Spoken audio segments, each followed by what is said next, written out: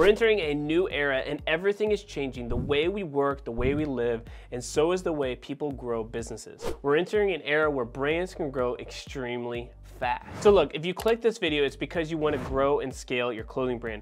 I'm going to show you the numbers and break down the percentages of where the sales came from, what the actual business model and strategy is, and how you can set up this exact system in as little as 1 week. And no, you don't need to spend thousands of dollars on ads. One of the most powerful ways to grow a business is to get customers who love your product to tell other people about your brand. It's one of the reasons we have a client of ours who's been with us for close to 10 years now, who really puts out anything and generates a large amount of revenue with usually on average a 10x return because of the brand, because they've cut through the noise, because they found a way to just completely resonate with their audience and they were true to their word. They're authentic, they are super hyper focused on serving their audience, and they happen to have a great product. I think as a byproduct, you should have a byproduct being a good product. That's an assumption that if you're watching this, that you have a good product. I don't think that we should talk about that too much because this video isn't going to add much value to you if you don't already have a great product. I think you already believe in that, but let's dive into that a little bit more. I believe healthy businesses should have several ways that they can make money. So let's get into the numbers here.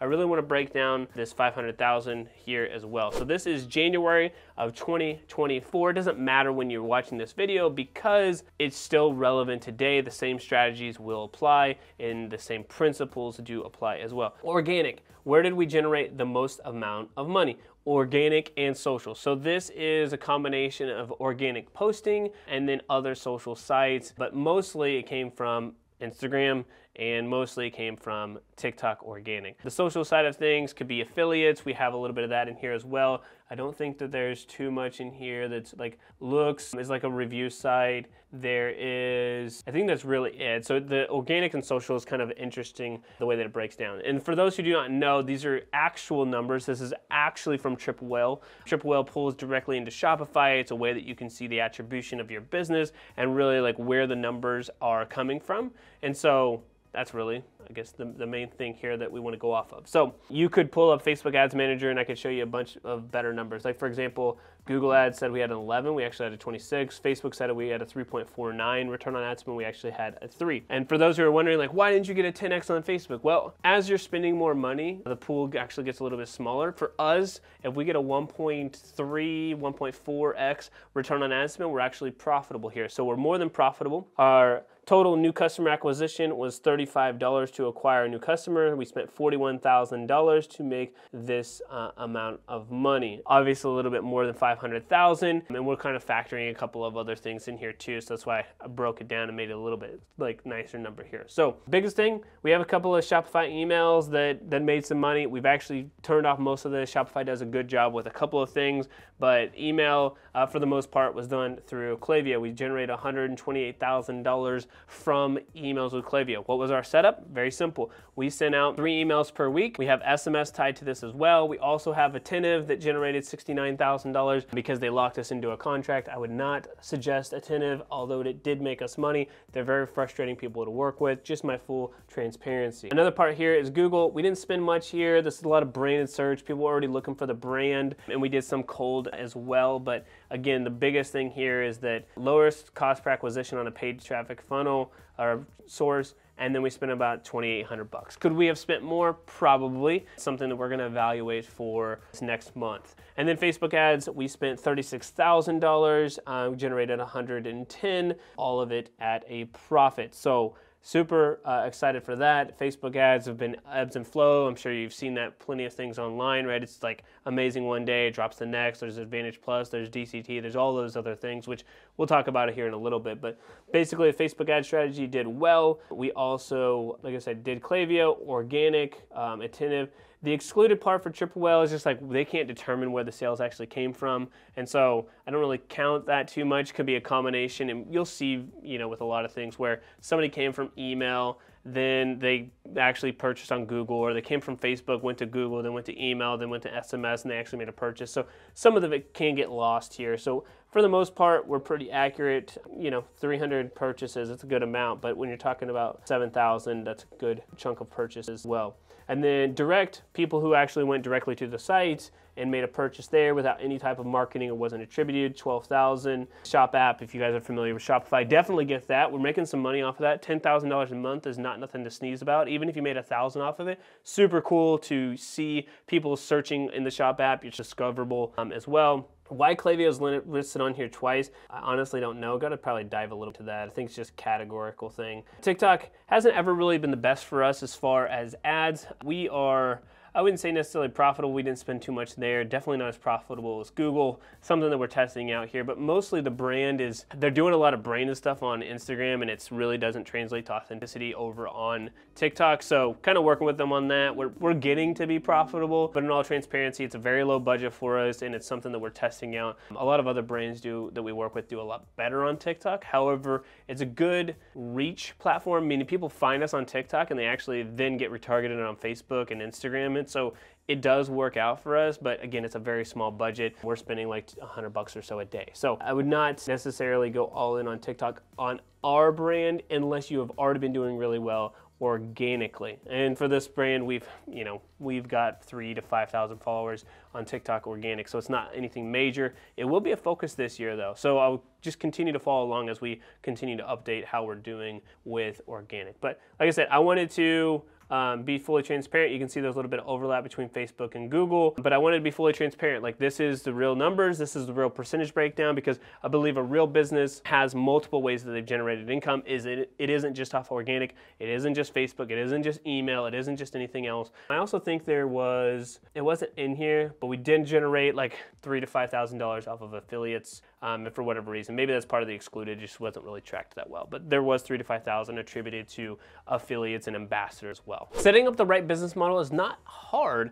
but most people cut corners and actually miss the details that make them successful. So how easy is this business model to implement? The business model that we're talking about here, it works because it's a beginner strategy. But let me share with you why most people never grow their clothing brand. They focus on drop shipping or 3PL, which is a third-party logistic company that fulfills their orders for them. To make a clothing brand work, people actually have to want to buy your clothes, and going the drop shipping route, you spend tons of time on the business, but you've never proven that someone actually wants to buy your product. Some people make these models work. You see them on the internet. I see them all the time. So they do exist, or maybe they're fake, I don't know. But for the most part, almost all of them never make enough money to actually build a business and take it full-time sustainably. So we actually have a program member of ours who's from Taiwan, and he started his business. It's a drop shipping company. It's a boutique. He is a guy starting a boutique, women's boutique drop shipping company. Kind of talked through the business model, and we try to understand a little bit more about what he's doing, but ultimately came down to, like, can we prove that people actually want to buy these clothes? And can we validate the business model? Can we validate the product, right? The first thing you need to do is validate your actual product. And one thing that I would say that he had struggled with for a couple of months before he did this was he didn't know his audience well enough. He didn't know how to sell to them. He didn't know why they were looking to buy. The products looked good. I think most of you guys probably have great looking products, but if you don't have a way to resonate with an audience on why they should buy, that mass desire, that reason that they're actually making the purchase, then you'll never actually understand it. Even if you spend a ton of money, you may be able to get some ads to work, but they probably are not going to be profitable. And you sure as heck are not going to get somebody to come back and buy again, because if you didn't treat them well and you don't know what they actually want, what they're looking for in a brand, then it's not going to work. You need to validate that product. Buy samples, a limited quantity from the market if you're a boutique, but get products in the hand and then sell those products. I've seen that if a product cannot be sold in person, it will be very difficult to do online. Now, some of you guys may say, well, I can't sell my product in person. I don't feel comfortable doing that. Find somebody else, train them, whatever it is. But you should, in a market situation, if people are coming up to you, you should be able to sell something. This step takes very little time to do, but keeps you from wasting a lot of your money trying to figure out why people don't like your products. At the end of the day, if you do not have a good product, and I'm assuming that you do, but if you do not have a good product and you cannot sell to somebody, then find something new. Find a new product, find a new solution. You could do a pop-up, you could go to the mall, you could go to a vendor fair, etc. Look for something in your city or small town to get strangers to buy from you. I promise you it will change everything. And once you've done this, you'll not only have the confidence to sell your products, we'll have an idea of what products you can also sell online. Because if you start with 2 or 3 different items and one of them does really, really well, guess what? That one's probably gonna do well online too. The way that people buy online is different, but that doesn't mean that the people are different who are buying online. 3 things you must figure out to make this work online for the long term. Your audience, repeat customers, and paid traffic. If you can do that, you can grow this brand. I just want to say that if you're a clothing brand owner and want to jump into the specifics of your brand and how to grow profitably online, you can schedule a free 45-minute strategy session with us. There are limited spots, so go find a time now that works best for you. You can check out the link in the description down below. So I remember when we first created this strategy and we built it off of business principles. We thought it was going to have to change over time or adjust a little bit, and it has to some degree, but for the most part, this is the exact strategy that we have done and we have used for years, and at this point has generated well over $100 million in clothing brand sales in 67 different countries across the world. And I'm sure some of you guys have watched our videos before and you may have added to that as far as total revenue. This is what I've been able to accumulate and count towards that. But we know at minimum $100 million and at minimum 67 different countries. So from whatever country, if we've ever helped you in the video, just comment down below. It'd be cool to see if we helped another country that's not there. But my point is that this works, right? So we need to validate the product. We need to understand our audience. We need to understand the messaging. We need to understand the 5 pillars. Put gasoline on that fire. All right, so we talked about validating that product and that design and what you were selling. And then the audience. So I've talked about this before, but not a ton. And again, I've asked this before, but if you guys are interested more in the messaging and understanding how to figure out who your customer is, you can just comment the word messaging down below and I will know what you mean there. And that kind of coincides really with your audience. But 2 things I want you to make sure that you do. Number 1, go after high profit margins, 60, 70% margins. Go after high quality products at the beginning.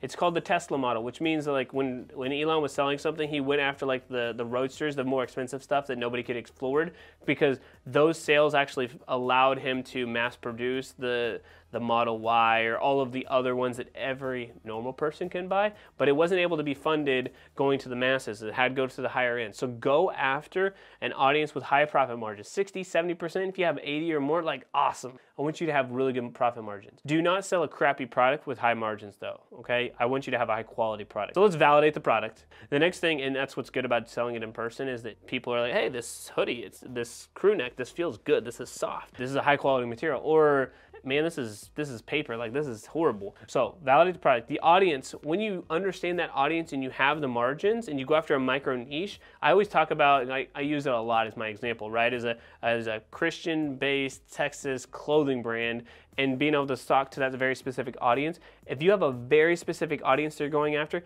and then you have high profit margins, and then you understand the messaging, which we're getting ready to talk about, guess what? You're going to make money. Because every single other person, and I'm guessing you before this video, probably had no clue. Probably were like, well, I created a cool design, or I bought these dresses because they were at market and other people did too, and I'm reselling them, or I'm doing drop shipping and I don't understand why it's not working. It's because the other pieces, right? You actually have to build a business, which I know is crazy to people because the internet is so powerful, but like you still have to create a business that still helps and solves a problem. And so to kind of recap the messaging here and the audience is, you have a struggling avatar, you have a customer who has a problem, you have to provide a unique solution to that problem, and then you must give them the result afterwards. You see a bunch of this before and after, or like a us versus them. Now, the us assumes that they've ever heard of you. The them assumes that they've heard of the them. But before and after, it's like my life before wearing this clothing brand or finding this boutique, sad, depressed, not happy, single, whatever. Like, I don't want to go down the rabbit hole of like single being not happy or whatever. But my point, you get my point, versus I am now afterwards happy, married, better career, all of these things. And so we have to realize and meet people where they're at, right? What is their problem? Why is this our solution? And then what is their life afterwards? And when you can use that messaging, you understand your audience and you have high profit margins, now you can just bolt on our 5-pillar approach, right? Our Ecom Accelerator. And this is where I would grab some notes if I were you. The Ecom Accelerator is built off 5 business principles that have been tested. You need to have a high converting site. We suggest Shopify. If you're on something else, that's fine, but we really suggest Shopify just because of the data, and it's an e-commerce machine just built right out of the box. Number 2 is traffic. I always tell people to do organic and paid. Start with TikTok and Instagram organic, and then paid, I would use the Meta library, like the Meta suite rather. The third one, add profit. We love Klaviyo. You can use PostScript. There's a ton of out there. Like I said earlier, I don't really care for a ton of either way. But add profit. What this business is doing, we're using a retention. So for every dollar we spend, we're making about 6. We're also looking into postcards with Postpilot. We are also looking on the customer experience. Every single box is a high quality box, is super like high quality cardboard. It's not just something else. Everything has a ribbon. We try to do a handwritten note, like really focus on that customer experience. We're also using influencers. We're also using UGC, and we are also doing a little bit of SEO. So that's all the customer experience side of things.